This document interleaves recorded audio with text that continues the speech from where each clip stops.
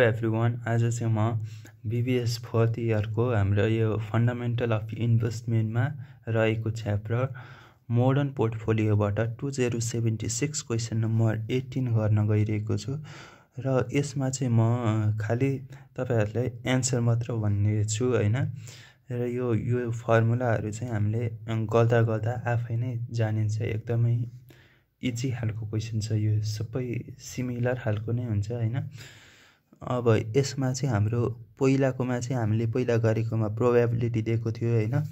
यसमा चाहिँ number of year दिएको छ र ए मा चाहिँ के सोधेको छ भने यहाँ रिटर्न दुबैको दिएको छ र ए मा चाहिँ what are the average expected return and standard deviation of return for each of the 3 stock, तीनवटा स्टकको दिएको छ नि त हामीलाई हैन। ए को, बी को र सी को दिएको छ भनेपछि एभरेज एक्सपेक्टेड रिटर्न र स्ट्यान्डर्ड डेभिएसन तीनटैको निकाल्नु पर्ने भयो हैन। र अब हामी सिंगल गरेर गर्छौं यसलाई। र ए को निकाल्दाखेरि चाहिँ हाम्रो फर स्टक ए भनेर हामीले यसरी लेख्ने, इयर भनेको 5 इयर सम्मको दिएको छ, रिटर्न अन ए भनेको यो भयो। अब यसमा number of average expected return भनेको simply summation of return on A by number of year हुन्छ है। समेसन 35/5 गर्दाखेरि 7% आयो। र स्ट्यान्डर्ड डेभिएसन भनेको जहिले पनि यो सिमिलर नै हो, RA minus expected return on ए भनेर त्यसरी गर्दाखेरि यस्तो आउँछ। अब यसलाई स्क्वायर गरिदिने हैन। अब यो स्क्वायर हुन्छ हैन, यसलाई स्क्वायर गरिदिने। स्क्वायर गरिसकेपछि यसको समेसन भनेको चाहिँ हाम्रो के हुन्छ भने यसलाई भेरिएन्स भनेर भन्छ हैन। अनि यसको रुटलाई नै हामीले स्ट्यान्डर्ड डेभिएसन भनेर भन्छौं। यसको भेरिएन्स चाहिँ 10 आयो हैन। अब यसको भेरिएन्स 10 आयो हैन। अब यसलाई रुट गरेर गर्दाखेरि 2.5 हुन्छ। अब स्ट्यान्डर्ड डेभिएसन चाहिँ 1.5811% आउँछ हैन। अब त्यस्तै गरी बी को पनि हामी त्यस्तै गरी गर्छौं हैन, सेम त्यस्तरी नै हो हैन। यसरी गर्दाखेरि एक्सपेक्टेड रिटर्न अन बी 9% आउँछ।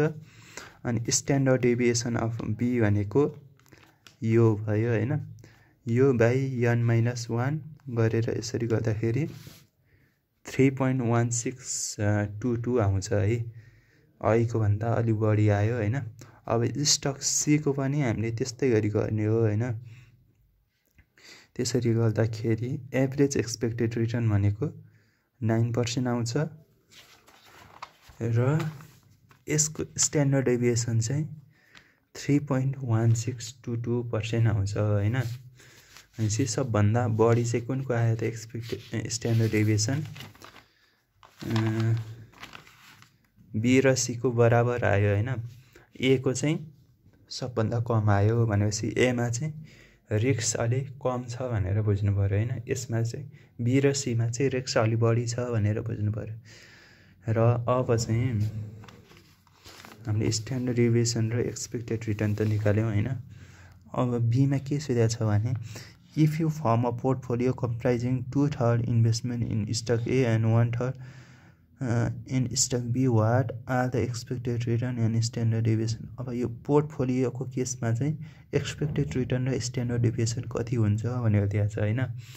अनि पोर्टफोलियोमा चाहिँ अब एउटामा चाहिँ 2/3 छ अरे, एउटामा चाहिँ 1/3 भनेर छ। अब यसलाई यस्तै गर्छौं हामीले। Expected return on portfolio ERP हैन। यसरी गर्दाखेरि वेटेज अफ ए को वेटेज कति हो त 2/3 छ। एक्सपेक्टेड रिटर्न अन ए हामीले अहिले क्याल्कुलेट गरेको 7 छ, प्लस वेटेज अफ बी भनेको 1/3 * 9 गरेर यसलाई यसो गर्दाखेरि हाम्रो एक्सपेक्टेड रिटर्न अन पोर्टफोलियो 7.6667% आउँछ हैन। अब यसलाई स्ट्यान्डर्ड डेभिएसन पनि गरौँ हैन यसको। अब हामीलाई यसलाई स्ट्यान्डर्ड डेभिएसन, पोर्टफोलियोको स्ट्यान्डर्ड डेभिएसन निकाल्नको लागि हामीले जहिले पनि कि त कोभेरिएन्स कि त कोरिलेसन चाहिन्छ हैन। अब कोभेरिएन्स अफ एबी हैन गरेर हामीले यो कोभेरिएन्स निकाल्न त तपाईहरुलाई आउला हैन। कोभेरिएन्स यसरी निकाल्दाखेरि चाहिँ कति आउँछ त 5 आउँछ है। कोभेरिएन्स भनेको 5 आउँछ। कोभेरिएन्स भनेको सिम्पली हाम्रो return on A minus expected return on ए हैन, यो र यो मल्टिप्लाई गर्ने र त्यसको सम निकाल्ने हैन, त्यसको समेसन बाइ n - 1 गरेर गर्दाखेरि 5% आउँछ हैन। अब यो स्ट्यान्डर्ड डेभिएसन अफ ए को यो अब यो पोर्टफोलियोको फर्मुला हाल्दिने। यसमा फर्मुला के हुन्छ त स्ट्यान्डर्ड डेभिएसन अफ ए को whole square into weightage of ए को होल स्क्वायर प्लस यदि कोभेरिएन्स हामीसित छ भने 2 into कोभेरिएन्स of AB into weightage of a into weightage of be हैन, अनि plus standard deviation of be को whole square into weightage of be को whole square गरेर राख्छौँ हैन। अब यसरी गर्दाखेरि हामीले 2/3 राखिदिने वेटेजमा हैन, यसमा 1/3 गरिदिने। यसरी गर्दाखेरि 2.1081% आउँछ है स्ट्यान्डर्ड डेभिएसन अफ पोर्टफोलियो भनेर। र त्यसै गरी हामीले ए र सी को लागि है क्वेशन नम्बर सी मा के भनेको छ भने अब ए र सी को पोर्टफोलियो बनायो भने चाहिँ हाम्रो एक्सपेक्टेड रिटर्न कति आउँछ भनेर भनेको छ। अब रिटर्न हामीलाई दिएकै छ हैन, वेटेज पनि दुबैको दिएकै छ। त्यसरी गर्दाखेरि 7.6667% आउँछ एक्सपेक्टेड रिटर्न हैन। अब standard deviation of A and C को निकाल्नको लागि कोभेरिएन्स चाहियो दुबैको हैन। अघिकोमा मैले यो कोभेरिएन्स सिधै निकालेर उ गरेको थिएँ हैन। यसमा चाहिँ मैले प्रोसेस भनेको छु हैन। यो हामीले अघि नै क्याल्कुलेट गरेको पार्ट यो ए को मा रहेको छ नि, यो return on A minus expected return on ए हो त्यो हैन। अनि सी मा रहेको यो return on C minus expected return on C हो। यो दुईटालाई मल्टिप्लाई गरिदिने हैन, मल्टिप्लाई गरेर यसलाई सबैलाई जोड्ने हैन, जोडेर -20 आउँछ।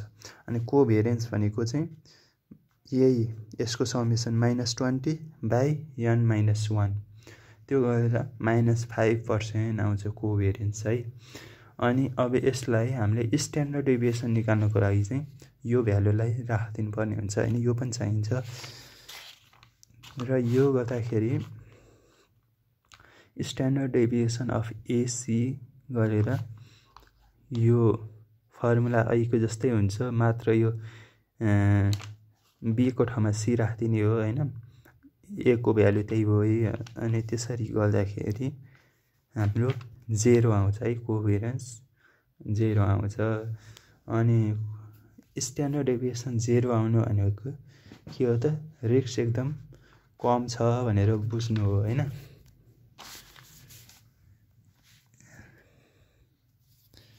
स्ट्यान्डर्ड डेभिएसन अफ सी को हाम्रो 0 आयो। र अब डी मा के सोधेको छ त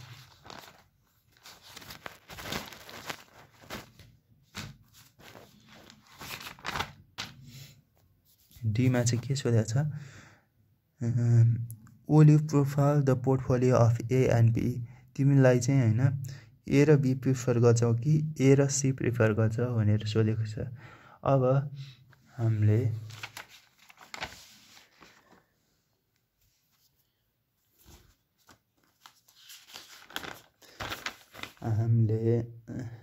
एसी को त 0 निक्लिहाल्यो हैन।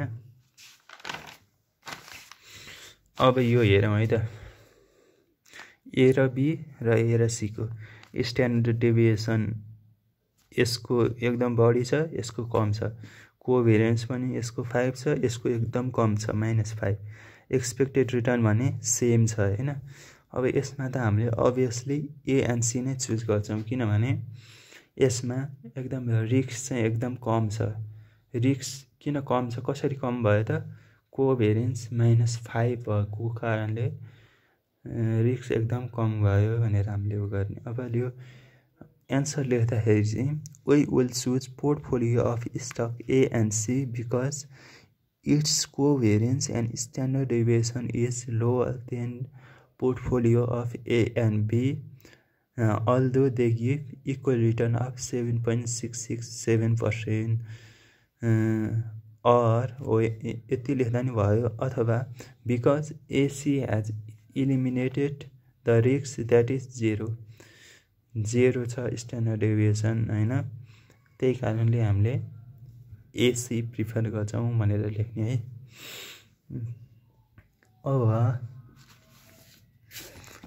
के भनेको छ अर्को सेकेन्ड पार्टमा चाहिँ based on your calculation in part be and C what implication do you draw about the role of correlation with respect to portfolio risk and.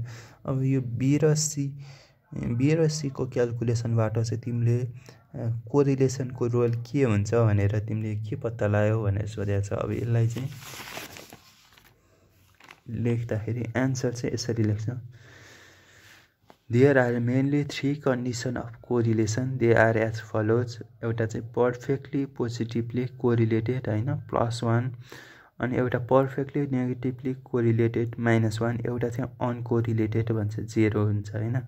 From part be and C we can conclude that an investor can achieve the benefit of risk reduction by combining assets with lower correlation in the portfolio. Thus, lower the correlation between assets, higher will be the benefit of risk reduction that portfolio offers भनेछ। यो चाहिँ के भने अब correlation जति कम भयो त्यसले के सङ्केत गर्छ त भन्दाखेरि त्यति चाहिँ हाम्रो रिस्क चाहिँ रिड्युस हुन्छ अरे क्या। अब कोरिलेसन एकदम बढी आयो भने चाहिँ त्यसमा रिस्क बढी छ भनेर बुझ्नु पर्यो, त्यही भन्न खोजेको हो।